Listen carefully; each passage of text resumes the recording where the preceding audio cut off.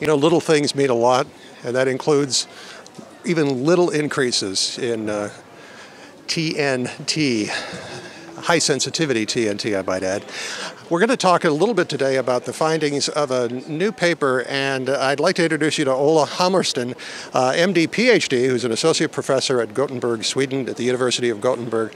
Now, this paper is coming up in JACC, and I was fascinated when I looked at it because these high sensitivity markers, it kind of scares some of the doctors because they are so highly sensitive.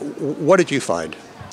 Well, the start of this study was a few years back when we were trying to define what's the lowest level of troponin that you can find in a patient that actually ended up with a myocardial infarction diagnosis in our hospital. And in doing so, we also wanted to know what's the lowest change that you could see in those patients. And to our surprise, we found that the lowest change that you can find was 0, an absolutely stable elevation. And so we ended up doing this more thorough study on these patients particularly, and our finding is that up to 25% of the patient with non-ST elevation myocardial infarction have stable troponin levels during the first 6 hours. And we think this is because many of those patients come to the hospital late in the infarction process when you only see the troponin tail that tend to be relatively stable.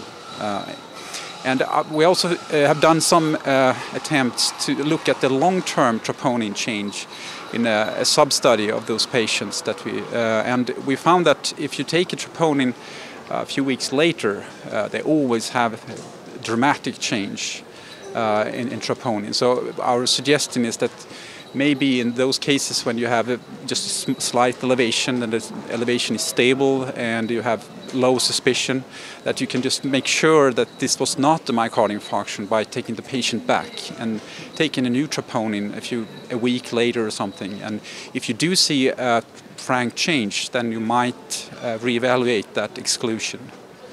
So clinically speaking, it's kind of a wait and then test again? Well, this is early stages. I mean, this is a suggestion from our part because what we know that we bring a big problem into the clinical scenario where you're trying to use the stable troponin as a quick rule out. And in the face of these high sensitivity troponin assays that now give a lot of false positives, at least in Sweden, we need to have another trick to not admit too many patients. Well, that's a major issue in our country too. I mean, we're trying to save money and we want to know which patients can be discharged from the ER and which ones have to be admitted. Yeah, so we don't have a perfect answer to this, but at least what we think is that if you do exclude based on a stable, moderate elevation, that it should be rechecked a few weeks later. And we're doing a study now to see how